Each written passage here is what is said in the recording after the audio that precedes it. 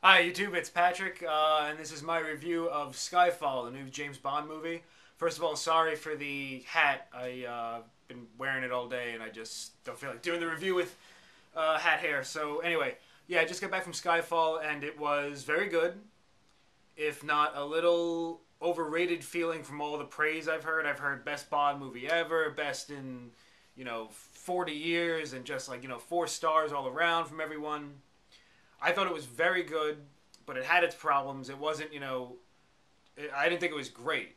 So that I kind of wish I didn't hear how good it was from everybody. But anyway, as far as it goes, the plot was nice and simple. There was no stuff from the previous movies, from Quantum of Solace or Casino Royale. It was just its own thing, and it was just simply about one person trying to target M.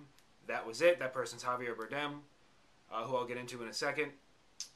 And it was nice that it was simple. It wasn't some crazy, overcomplicated plot to take over the world or anything like that. It was just Javier Bardem's character Silva just trying to get revenge on M, and it tied into what happened to Bond at the beginning of the film. Which again, I'm not going to go into plot stuff with this. Maybe I'll do like a little spoiler thing um, after the fact. But yeah, so I liked that it was simple. It was straightforward. It had a 3-act structure to it, and that ended up being the problem along with the length of the movie. Now, Casino Royale is about 2.5 hours, and I just watched Lincoln the other day, which was like 2 hours and 40 minutes. This movie had 3 acts. I thought the third act was the weakest. That's never really a good thing. Um, and I felt its length. I was never bored, but I felt its length. By the time I got to the end of it, I was kind of like, all right, let's wrap this up. Which, even though Casino Royale has like a third act that just, maybe feels a little tacked on, it didn't make me feel like the movie was that long. This one kind of did. But in saying that, you know how you hear that the sum is greater than the parts. This movie almost felt like the opposite. All the things that made up this movie, the actors, the director, everyone behind the camera, everything, the music, were all just completely top notch. That when the movie was over, I couldn't help but admire pretty much everything that went into it. I just didn't. It didn't strike me as oh my god, amazing when it was over, much like Casino Royale did.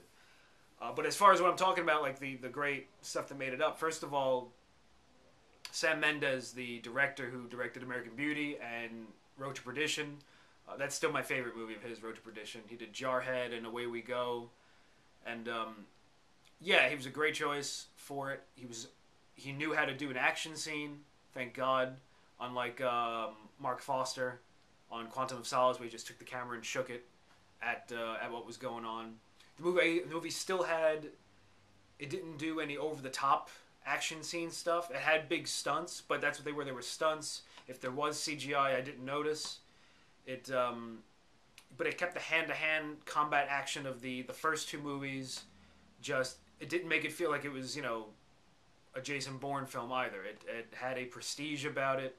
That comes from Roger Deakins, who shot the movie, and Roger Deakins is fantastic. He's done all the Coen Brothers stuff, and he might have done. I don't know if he did the Shawshank Redemption or not. He might have. I'm not sure. Don't hold me on that one. But he's done a lot of Sam Mendes stuff since Sam Mendes' first cinematographer died, Conrad Hall. But yeah, this was the best looking Bond movie in its 50-year history. This was by far the best looking one. Particular one action scene in Shanghai. Actually, everything in this movie. It was in 2 places in Shanghai, and then I forget the name of the other place. It just looked absolutely gorgeous. So all that stuff, plus Thomas Newman's music was very good. And yeah, so Sam Mendes, great choice. If he wants to stay on and do another one, please, by all means. I hope he even makes it better than this one. As far as the acting goes, Daniel Craig, very good. I thought his performance in Casino Royale was a little bit better, but that's neither here nor there. He's James Bond now, and that's all you can really ask from the actor playing Bond, to just be James Bond when we look at him. So very good there. Javier Bardem was a great villain, if not underused. I mean, he doesn't come into the movie until maybe about over an hour, which I loved. He has a great introduction. But then after his introduction, his character just felt kind of... The potential that was there just didn't feel like it was reached, ultimately. And that wasn't his fault, certainly. Because he was able to make the character feel like an old school Bond villain, yet not that over the top. They certainly borrowed from some of the Joker, the Dark Knight, and some of the stuff that he does in the movie. But yeah, still he was very good. The Bond girls, Naomi Harris was very, very, very good. I'm not sure what the other girl's name is, but she's very pretty, and she did her job in her screen time. Ralph Fiennes, who is just always dependable whenever he's in something, and he was as dependable in this. The best one in the movie actually might have been Judi Dench, to be honest. Well, Javier Bardem was probably the best one, but Judi Dench gave her best performance in the 7 films. And I'll get into the spoiler section of this review shortly. But I'll just say, like I said, all that stuff, everything behind the camera, all the actors, the action scenes, everything is well done. When they had a big dramatic moment or a moment that was messed up or something that was funny, all of those moments landed. The theme song by Adele was really, really good. I mean, about 1,000,000 times better than actually, I thought it was one of the best, probably, Bond songs that they've done. So yeah, like I said, definitely go see this because you may be blown away by it more than I was. I just thought it was very good. But it definitely worth going to see. I didn't see it in IMAX. I was going to see it in IMAX, but ultimately decided against it. But yeah, all right. I'm going to get into a spoiler section of the movie. So if you haven't seen it yet, don't keep watching. Otherwise, 8 out of 10 for Skyfall. Check it out. All right, the spoiler stuff in the film. My biggest problem was Javier Bardem's character. He shows up and he seems to have this big master plan. He has this great introduction, and then a great scene after that where they put the shot glass on the Bond girl's head, and it was just really well done. But then he's caught, and when he's caught, he turns into kind of like a Lecter thing. They have him in a cave, reminded me of Hannibal Lecter, which was fine. But right from there, it's just clear they just pretty much followed the Dark Knight route, and he wanted to be caught, so it would be easier for him to get to M. But it's this big elaborate plan where all he ends up doing is walking in, to the courthouse, and he wants to shoot her. Like, that's it? Like, that's all? That's all you're doing? So that was, I thought, just kind of weak and whatever. And then the third act of the movie, I liked that they went into some of Bond's past. And I like that Skyfall, that's what Skyfall meant. And we've hinted at some of Bond's past in the previous movies. It just, I don't know, it didn't land, I think, the emotional punch that they were wanting. Like, I was like, okay, we're going to find out some of Bond's, backstory, and that's fine. Albert Finney had a nice little role as the house caretaker at Skyfall in Scotland. Clearly, it was supposed to be Sean Connery. I'm sure they probably offered him the role, and he turned it down, so they figured they just went with whoever. But it looked to me they clearly wrote it for Sean Connery, and that would have been nice, but still, what can you do? But yeah, and the whole third act, again, gorgeously shot and well done, and M being killed off was surprising.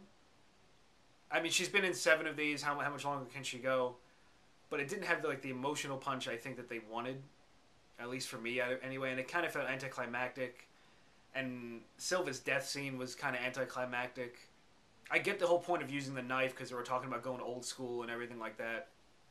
In fact, all the stuff in the movie that was old school was really well done. It was all, winking at these things without being tongue-in-cheek, which was pretty good.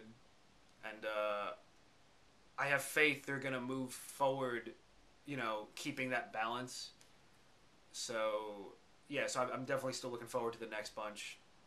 But like I said, just very good movie, just not great, which is a little disappointing because I was hoping for great, but I didn't have the big adrenaline, high that I basically had when Casino Royale was over. I love that movie. I thought it was definitely better than this one. This is certainly an improvement over Quantum of Solace. It's better than all the Brosnan ones because GoldenEye really hasn't aged very well. So this one does, belong in the higher section of Bond movies. A lot of the Bond movies really aren't that great, to be honest. I mean, some of the I really only like From Russia with Love and Goldfinger. As far as the Connery ones, the Roger Moore ones, I don't really like any of them. Um, the Living Daylights is one of the Dalton ones that I know is pretty good, and I do like GoldenEye, but it's not like there's been 23 Bond movies. It's not like 20 of them are fantastic. It's really not that ratios. But this one is still very, very, very good. All right, let me know what you thought, and have a nice little discussion about it. And yeah, later.